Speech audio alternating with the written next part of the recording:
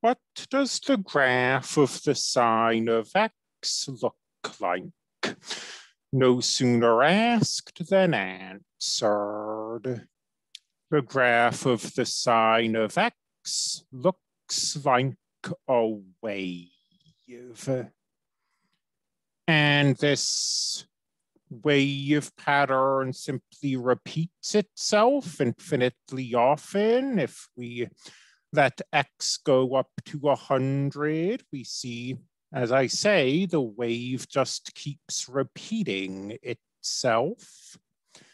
So a few comments on this graph. This is the sine, and the wave starts at the origin. That's significant because the cosine also looks like a wave, but the cosine starts somewhere else. Another thing to notice is that, this wave pattern keeps repeating forever.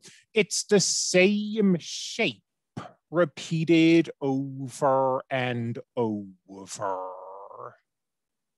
The sine is periodic with period 2 pi,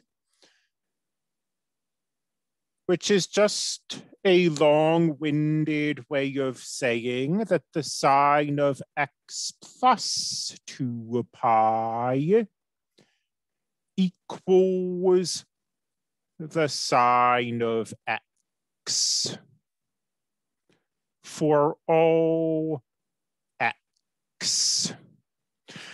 And what that means is that if you take the x-axis and you cut it into pieces of length 2 pi,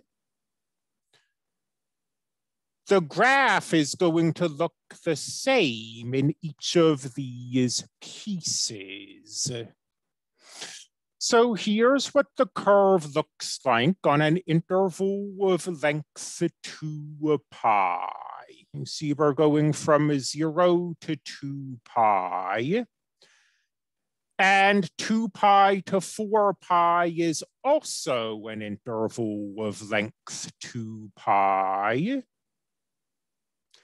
And we see that the blue curve and the green curve look identical. This curve, they're exactly the same shape, just showing up in different places on the plane. So the sine of x is this shape repeated over and over. And all of the trigonometric functions are going to have that property.